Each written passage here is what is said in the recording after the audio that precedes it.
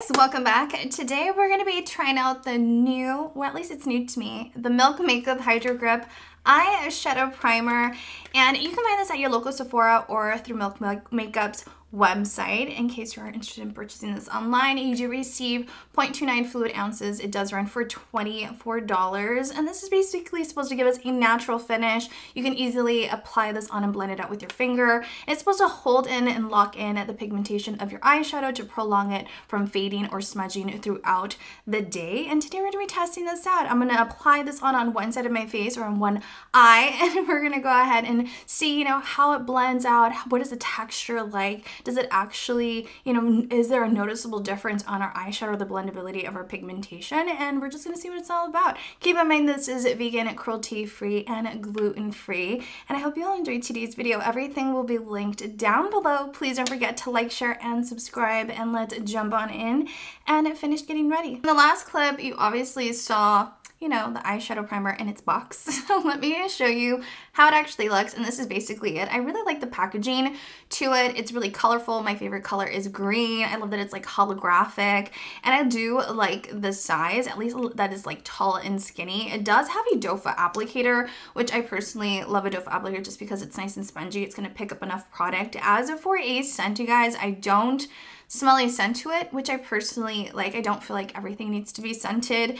As for the consistency or pigmentation to it, there is no pigmentation to it. Actually applies on really clear. It does have like a really like a silicone kind of texture to it that it just blends in really nicely. It does feel somewhat hydrating. Wherever I apply this eyeshadow primer on, like in the back of my hand, I can definitely feel the difference, which I personally like, and it does dry down really easily. So I'm really interested to use this eyeshadow primer and just see what it really is all about. On their website, it does mention that it does have hyaluronic acid and hemp-derived cannabis seed extract in the formula, so it's supposed to boost hydration. It also has blue agave extract to lock in our makeup, to hold everything into place, and niacinamide, vitamin B3, and aloe vera water, and basically to add moisture and antioxidants to, antioxidant benefits to our skin. So I personally really love that. I'm not going to waste any more time because I feel like I am rambling, but I just wanted to give you guys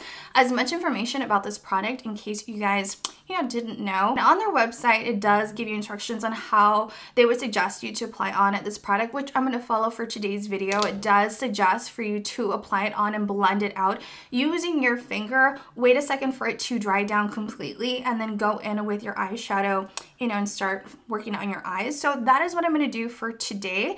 I'm going to go ahead and apply a little bit of this on the right side of my eye. I'm gonna go in with my finger really carefully and blend everything out as evenly as I can. It's been about 10 minutes that I applied on this eyeshadow primer. I want to give it enough time for it to dry down and just to see what it was all about. But so far I do notice a difference on the texture on my eyes. I'm going to close my eyes really quickly so you can get an up close view of how my eyes are currently looking. Keep in mind on the right side I applied on the eyeshadow primer, and on the left I don't have anything on. All I applied on was kind of like a little bit of foundation that I had left over on my sponge to just kind of blend everything out, but I didn't set anything into place at all on my eyes. I did notice that after waiting for about 10 minutes, the eyeshadow primer did slightly crease, but you can easily go in with your finger and pat and blend everything out. So far I really love that. I hope it shows up on camera, but there is like a slight creasing going on in this general area. Obviously I haven't set anything to place, so I'm hoping once we set everything into place there'll be no creasing. So we're gonna move on to our eyes, and I'm gonna go into the ColourPop Boudoir Noir eyeshadow palette. I'm gonna use a fluffy shadow brush, and we're gonna go into Deja Vu, this really pretty creamy shadow, like a cream kind of eyeshadow, and we're gonna apply on eyeshadow on both of our eyes. I'm gonna use two different brushes because I don't want to transfer the eyeshadow from one lid to the other. I want it to be like a fair game and see if there's actually a difference on using one method or the other. The next eyeshadow palette that I'm going to jump into, it is the KVD Shade and Light eyeshadow palette, and I think it's called the Glam Rock eyeshadow palette. It basically looks like this. It was on sale at Ulta for $12, so I was like, you can't pass up a good sale. So I figured let's try this out. I love that beautiful like deep blue. I feel like it is so pretty. And then I'm going to go in with the Luxie 205 tapered blending brush. And I'm just going to pick up a little bit of this really pretty, like, it has like a pinky undertone eyeshadow. And I'm going to use this as a transition shade. And it looks like it's going to be really, really light, but it actually is a lot more pigmented. I will say that for all of these eyeshadows, they're a lot more pigmented than what they look like in person for some reason. So I'm just going to go in with this blending brush, and I'm just going to go and apply it within the crease of my lid, doing circular motions. I want to mention that for today's look, I do want it to be a really pretty, soft, everyday type of eyeshadow look. I just feel like it's like my go-to, and I just feel like most people here on my channel, that's what they're looking for, you know, something soft, natural, but still really pretty that stands out in its own way. I just finished applying on my crease shade, obviously. You know, on the other side of my eye, we're gonna move on to our third color that we're gonna layer on and create a look with. And basically, I wanna give you an up-close clip of how my eyes are currently looking so you guys can see a side-by-side comparison, basically like a progression of the eye look, so you can slowly see, you know, the difference of how my eyes are currently looking. But so far, I haven't noticed any creasing. I do notice that on the right side of my eye, we'll see once I'm editing this video, but on the right side, I feel like the pigmentation to the eyeshadow is a little bit more vibrant than on the left. But so far it's blending really nicely both sides, and so far so good. So we're gonna go back into our KVD eyeshadow palette, and I'm gonna pick up a different brush. You know, still a blending brush, but we're just gonna pick up a different brush for today's video, and we're gonna go in, and I think it's called Solo. And it is right over here. It's this really pretty like terracotta kind of brick red eyeshadow. And I'm just going to go in with my BH Cosmetics blending brush. And then just in the corner of the eye, we're just going to go ahead and lightly apply on it this eyeshadow, connecting it to the corner of our eye. And then just blending it in to the crease as well. And we're just going to go ahead and layer on as much as we feel comfortable. I will say when it comes to these eyeshadows, there is a good amount of fallout that I have noticed, but so far they're really pigmented and they blend really nicely. So that is the only downside, but so far personally really like it. Now I'm going to do the same on the other side, and I'm going to use this Luxie 237 blending brush. It's a little bit more fluffy, not as dense, but I feel like this will work just the same. So I'm going to dip my brush into this palette, pick up a little bit of Solo, and then do the same thing, apply it on close to the lash line area, and then just blending it into the corner of the eye, into the crease, and then just basically packing it on until I feel like it achieves, you know, a similar look to the other side of my eye. So far, I feel like everything is looking really good. I'm going to go in with a smaller, like, detailed brush. And this is not as tiny as maybe it could be, but I'm going to go in with this brush, and I'm going to go back into the Boudoir Noir eyeshadow palette, back into Deja Vu, pick up a little bit of Deja Vu and apply it, reapply this eyeshadow in the corner of the eye and slightly within the crease of the lid, just to give a little bit more brightness to the lid.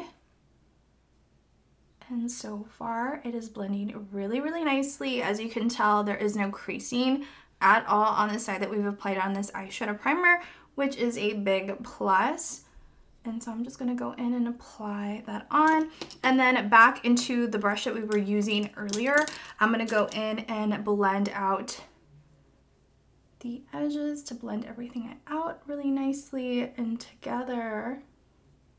I'm going to do the same thing on the other side. Just to complete the look, we're going to go ahead and smudge the bottom lash line, because you guys already know here on my channel, that's one of my favorite things to do. So I'm going to go back into the KVD eyeshadow palette, and I'm going to go in with this little tiny, like, travel size It Cosmetics brush. And this is basically like a shadow brush, but girl, I use this to smudge and smoke out the bottom lash line. I'm going to go into, what is it called? Legend. It's this really pretty eyeshadow that we used earlier, and we use it basically as a transition shade within the crease of the lid. And I'm just going to apply this and pack it on the lower lash line, connecting it to the corner of the eye.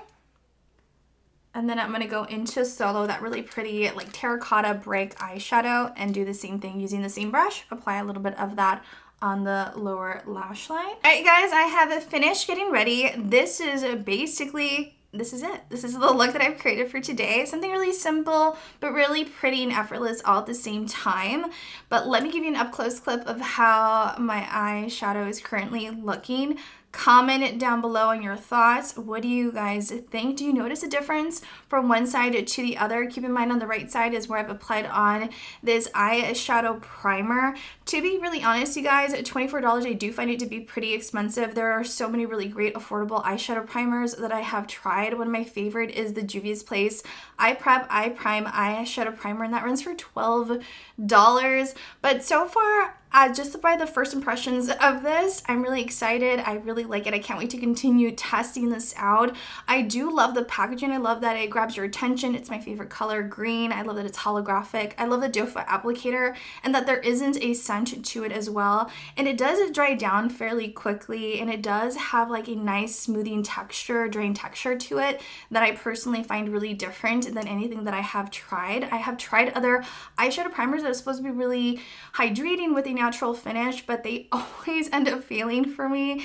And even like I mentioned you guys before earlier, when I've applied this on, it does crease until you set it into place. And so far my eyeshadow hasn't creased at all after I've applied on eyeshadow, so that says a lot. So no creasing, no smudging so far, and no fading of the pigmentation.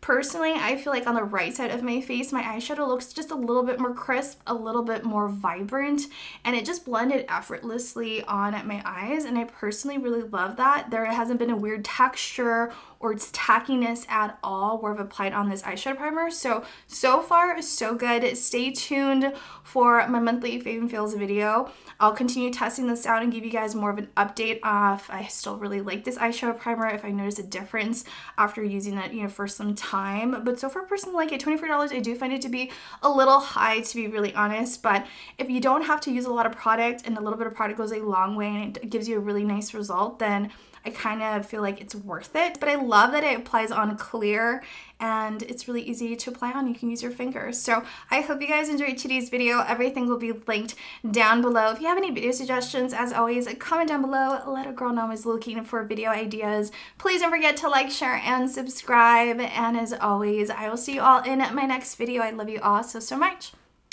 Bye!